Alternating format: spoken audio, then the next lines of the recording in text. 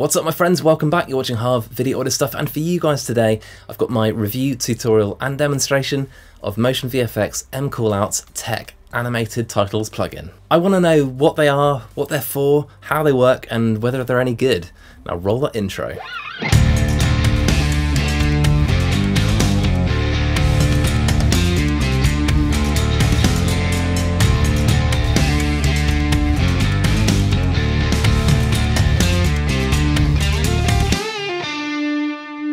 As ever, links to this software plus any other relevant videos I popped in the description box below.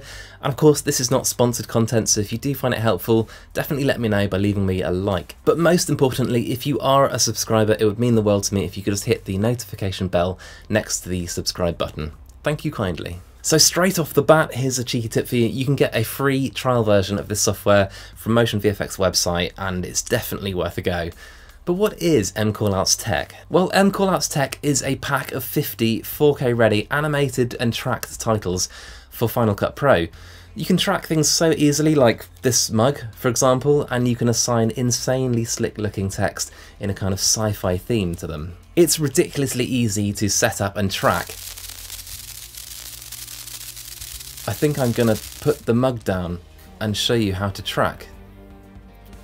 In Final Cut now, and we've got this clip of a band, and obviously this angle is on the singer, and in this case I want to track the singer's guitar. I know it's a brand called Odessa Guitars, so let's label it. It's super easy to get started. Obviously this is just a drag and drop bit of software, so just find the preset you like and drag into place. So to track this guitar, I obviously want to track the headstock at the end, and this could potentially be a tricky thing to track. It moves around a lot, it's not necessarily always going to be in focus, but you can see the 6 tuning pegs on the end of the headstock. These are going to make really good anchor points for the tracking system to latch onto. The trick to getting a really solid track in this software is to be really careful about the size of your tracking box. In this case, I've made sure it's really small and it's not going to be tracking anything from behind the guitar. That will just confuse the tracking system and may knock it out of place.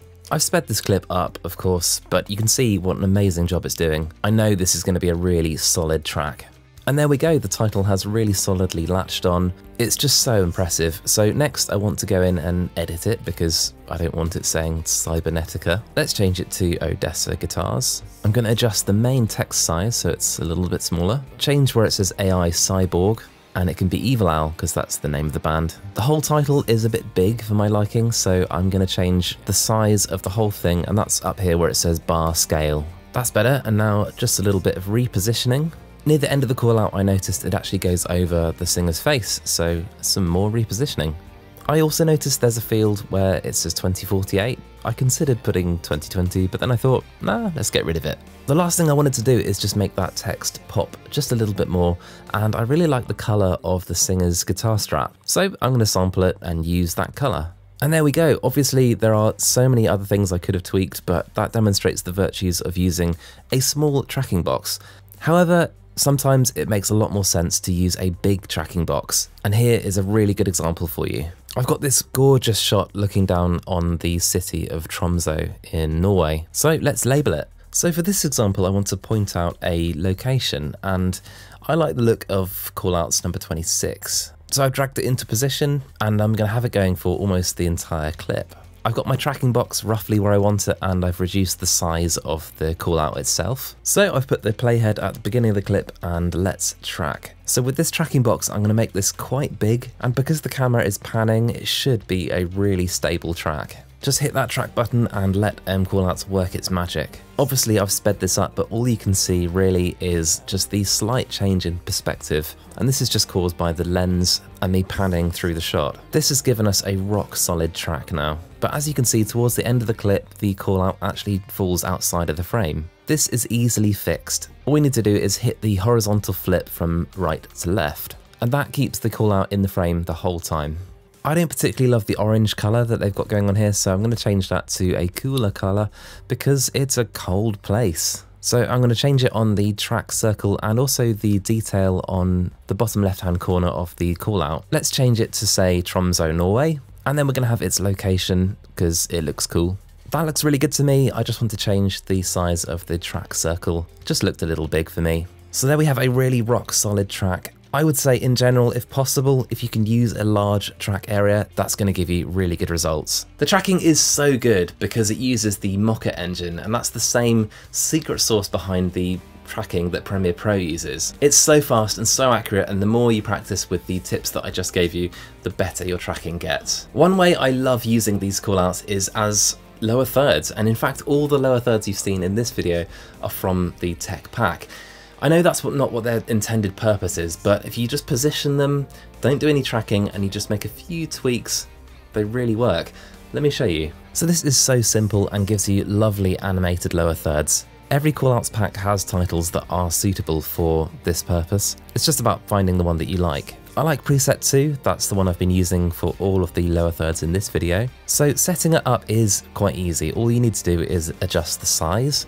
You need to get rid of the track circle and the line that connects the track circle to the text itself. Each preset's different, but I haven't found one yet that wouldn't let me remove these elements. In this case, to get rid of the line, we found the line width, just adjust it from 1 to 0, and it's gone. And then for the track circle, it's track scale, and just turn it all the way down, and it's gone. So next I want to drag it into position and kind of set it up for being a lower third. I'm obviously going to change the text. Let's just call it mCallouts review. It's a bit big, so I'm going to change the size a bit. Let's just make it slightly smaller and adjust the positioning. I'm just going to make a few small tweaks to the stylistic side of it. I'm going to give it a bit more glow, and I want the text to stand out a little bit more, so I'm going to give it a very light background colour. I really like the blue that's included in this callout, so I'm going to use that blue for a couple of the other details. I'm also going to give the background colour just a hint of that same blue, but I'm going to make sure it's nice and fairly transparent. I did try changing the animated lines underneath the callout to a kind of bold red, and it looks cool, but I still prefer that blue. So there we have my lower thirds. As I said, you could apply this technique to almost any of the callouts in any of the packs. Another way I love using these callouts is to make thumbnails. In fact, the thumbnail for this video was made using the tech bundle. Let me show you how I did it. I started off by taking a photo on a cool background. Although this looks a little bit like elephant hide, it's actually slate. I dotted a few products around, and then I found a callout that looked quite center justified and bold enough for a title. Obviously I changed the text to say mCallouts Tech Review Demo Tutorial, and I pumped up that kind of glow that you get from these callouts. Of course, in a thumbnail you want it to stand out and also show off a bit of what it is the video's about, so I dotted a few more particularly good examples of mCallouts Tech to label the products themselves. I think it looks cool, so I was happy with this. Now for the pros and cons, and I'll do them quick fire style. Starting with the cons, and if you load too many instances of mCallouts Tech into your editor, you might experience some slowdown, but that goes for almost any plugins. They're also not cheap. They're not expensive, but they're not cheap. And the tracking system can take a little bit of practice to get used to. And the pros, they are super high quality, really well animated, and they look really stylish. I can't really say much more about the aesthetic. They just look great. And finally, to my opinion, and this is a really cool pack of callouts, and whilst the quality is undeniable, I would say, if anything, they're not so much to my style. But if I did say fitness or tech or car videos, I think these would work amazingly well. I love the look of them, and the way they've been animated is just so pleasing, so beautiful. I also love the glow you get around them. It kind of reminds me of the game Wipeout. You know what I'm talking about? Another cool thing that I have no doubt was intentional is that the last preset in the pack, so preset number 50, looks remarkably like a flux capacitor from the Back to the Future DeLorean. This is a playful touch that the designers snuck in there, and it didn't go unnoticed. Very nice. So for me, I prefer the mCallouts Simple, Simple 2 and Specs plugins, which I've reviewed all three, and I'll link them all below. They're not better than tech, they're just better for me. Anyway, that's it. You can ask me questions about the software in the comment section below if you want to. I just hope you found this interesting and helpful.